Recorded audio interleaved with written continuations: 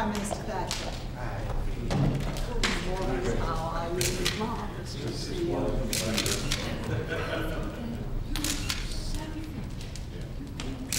holiday for 2 days. Oh, in California, in the south. Yes, in the south. And how is Nancy? Just fine. And how is that lovely dog? I would like to see it. I'd like to see it. Well, come in. We're Good to see you here. nice to meet you. Nice to see you. Welcome. It was all right, Foxy, fine, yes. Prime Minister reports. Well, come in.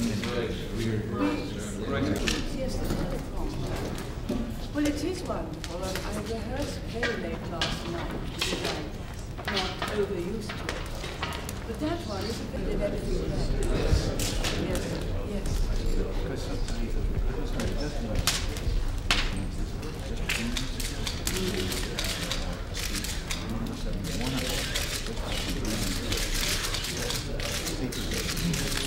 Yes, yes, yes.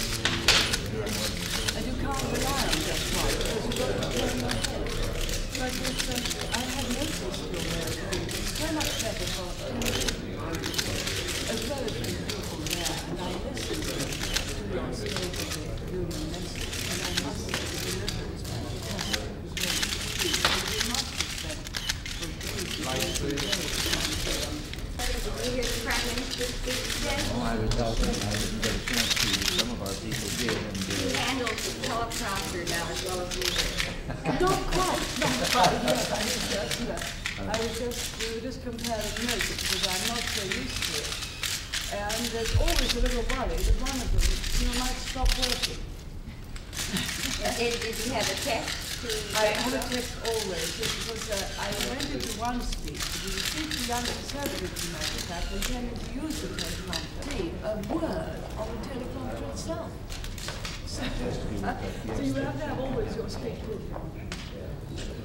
The worst comes to worst, you could always add lib, What did you think of the reaction to it? Oh, it was very stirring, because it's a great idea. She'll be concerned, won't she? well, let me just answer that by saying I'm quite sure that will be a subject of discussion when we have our meeting. I endorse that approach. Is it true that you're going to drop the quotas, the voluntary quotas on the auto, Japanese? There's no decision to be made on that yet. Well, we're We're trying. going to talk to the Prime Minister about I'm only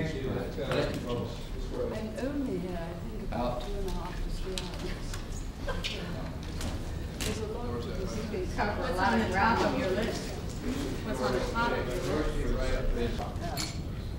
We're often in the same summit meetings, Reagan economic for a great deal of discussion. And the way of achieving the goals is a great deal of discussion. We're now quite old hands at economic summits, aren't we? The President's chaired the economic summit in Williamsburg. I have done one in London, and I think the next one is in Bonn, and that too will be a very important one. You two now have met almost a dozen times or so. You At feel that least- you're at good least friends? because we used to meet from time to time before we held these august offices. Didn't we? Yes. Well, if you're his greatest fan, what the president? I have been there. It was very good. Bringing a what? Why? Sir, he takes it a little rough. Here's a unforeseen.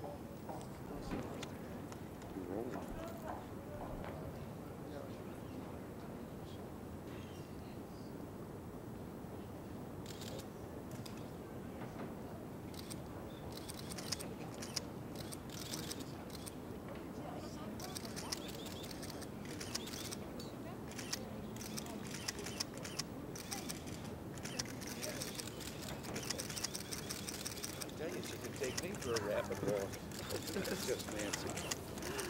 President, she's lovely, absolutely. Can you stop How'd you just like- for a moment? What? Can you stop? I gotta back up a little bit. How'd you like facing that charge? She's lovely. She's grown so much since I was at Camp David. She had not long arrived, had she? No, she was Not very long young. arrived. Oh, for a moment. She's beautiful. And her coat's beautifully soft. Absolutely.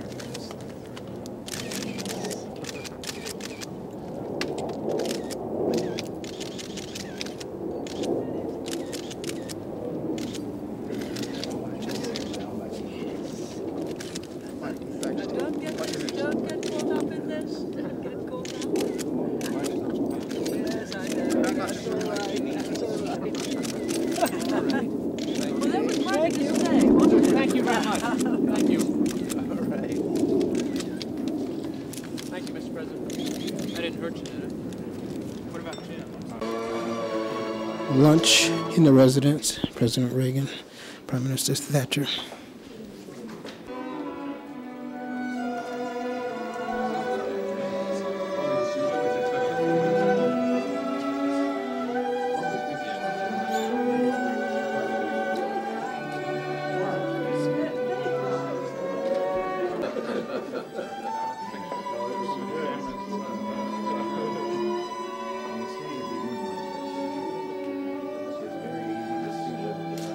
Oh, but you could say to some extent, you got there.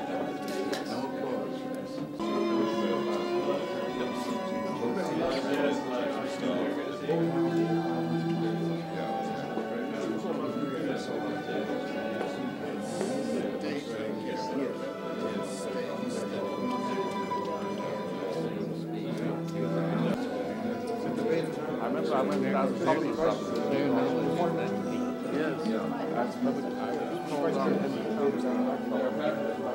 showed me training.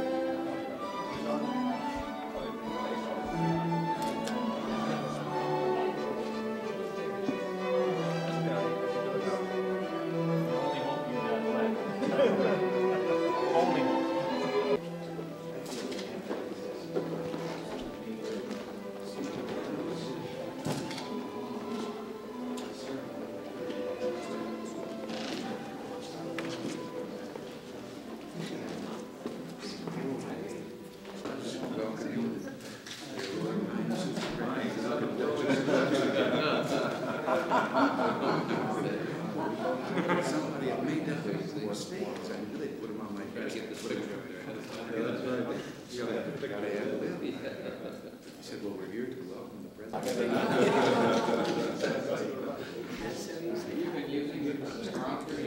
do not like as much. I had some difficulty because once I went in to use it to a Young Conservative conference and I was all ready to use it and I got there. The moment I went in, the television lights came up and there were two just placed so that their light fell on the back of the thing and I couldn't see a word.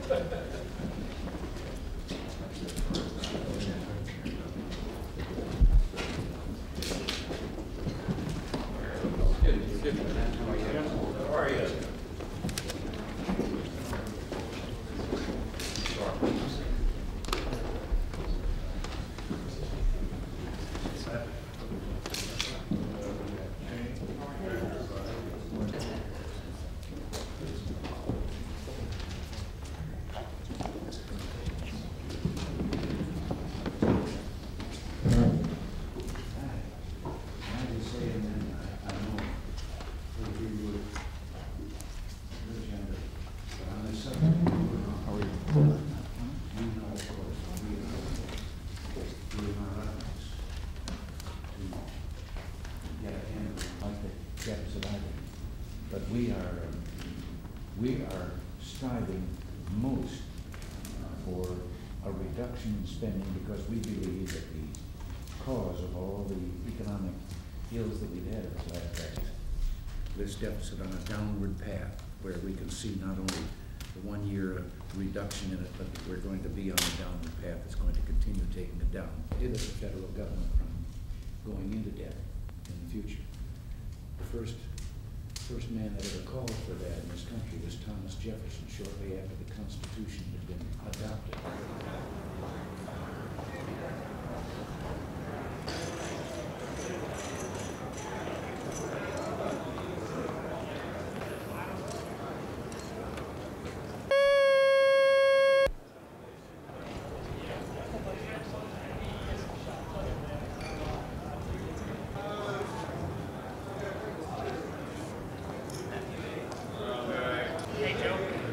You got enough people down there for that thing? About 2:30. Why don't you stay with 2:30? Quarter to. Here.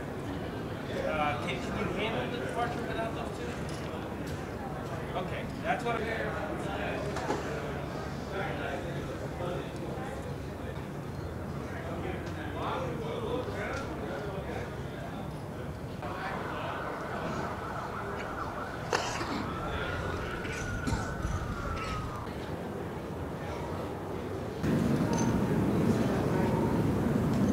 Olive.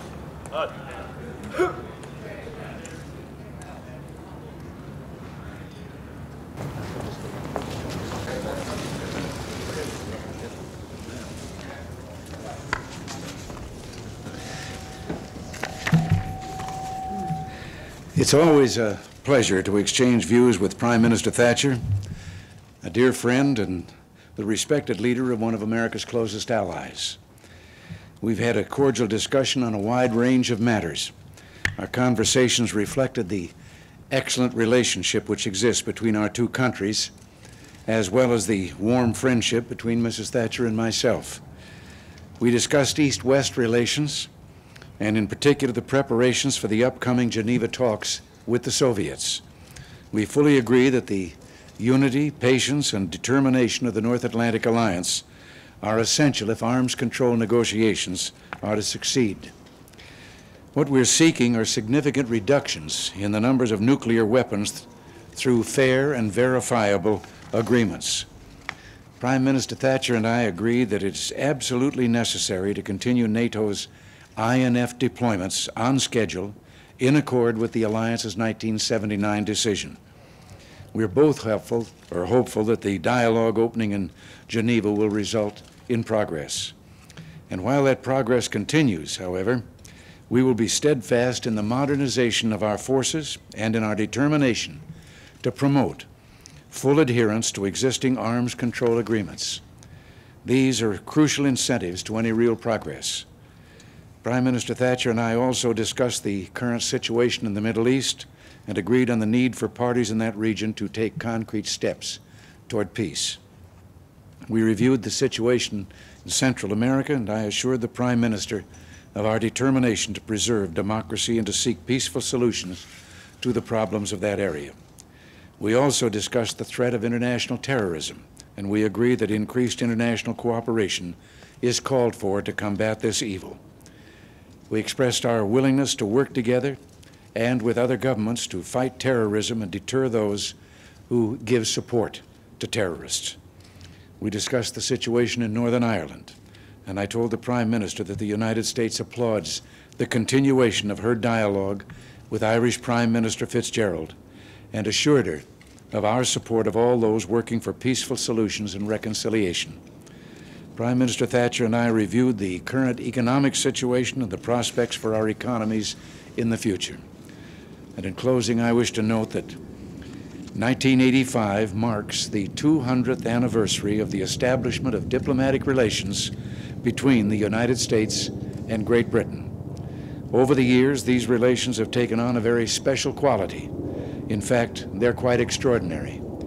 We as Americans are proud of our relations with our allies, the British, and I am personally proud of my close collaboration with my friend, Margaret Thatcher. Thank you very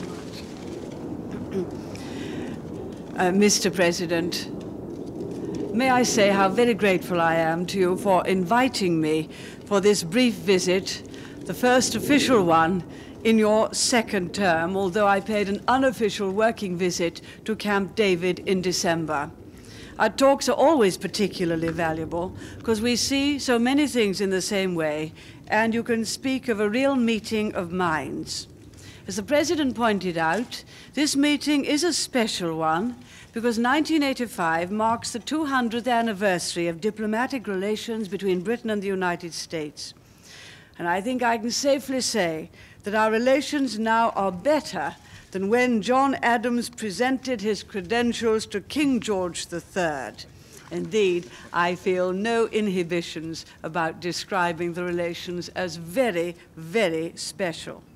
And it is a particular honor that President Reagan and Mrs. Reagan have accepted an invitation to dinner at the British Embassy tonight to mark this very special diplomatic anniversary. The President has given you an account of the discussions we had today. We had some very thorough ones, especially about the prospects for arms control negotiations. Those negotiations carry our hopes with them. They will, as I indicated this morning, be complex, but those who are negotiating on the part of the West know of our fundamental, sincere wish to get down the number of nuclear weapons in the world in a way which is still balanced and which still keeps our security. We believe our negotiators will strive to that end, and they will carry our good wishes with them. We also spent some time discussing the Middle East, and both agreed that the moment is propitious for a fresh effort to achieve progress towards a Middle Eastern settlement.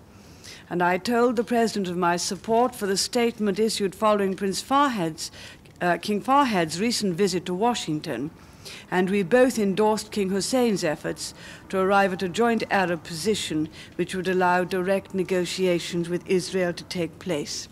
We also, as you would expect, had a thorough discussion on economic matters. The record of the American economy and its success in creating new jobs is enviable. And such is the scale of your economy that your decisions affect all of us. We discussed how important it is to keep down public spending. We have a different problem with the deficit, but we both share similar problems of how to keep down public spending so that people may be able to keep a bigger proportion of their own money in their own pockets. And I think we're at one in resisting any moves towards protectionism. We also touched on a number of other issues, perhaps the most important of which was the Northern Irish and Republic of Ireland talks always to try to secure an agreement which will respect both communities in Northern Ireland, and always recognizing that any change must come about by consent of the people concerned. It was, as always, Mr. President, a very friendly visit. You always make them friendly and warm by your own very welcome reception of us. But we do have just a very special ease in talking about these things, an ease which comes because we share common goals and common political philosophies. A very happy and successful visit. Thank you very much, Mr. President, for your hospitality.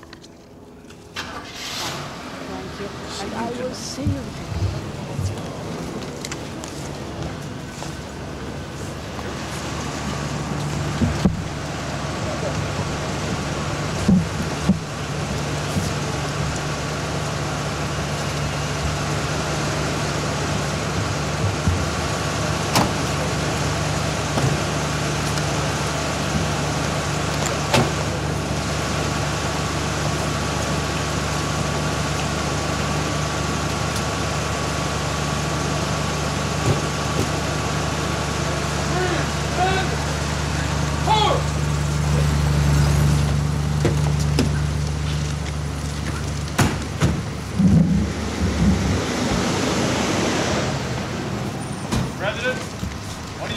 Senate holding the Meese nomination hostage.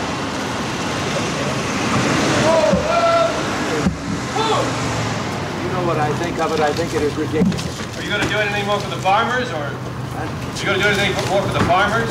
We're discussing our program for them. We'll be presenting very soon. Legislating terrorism. Thanks to Malagano. You want to ask about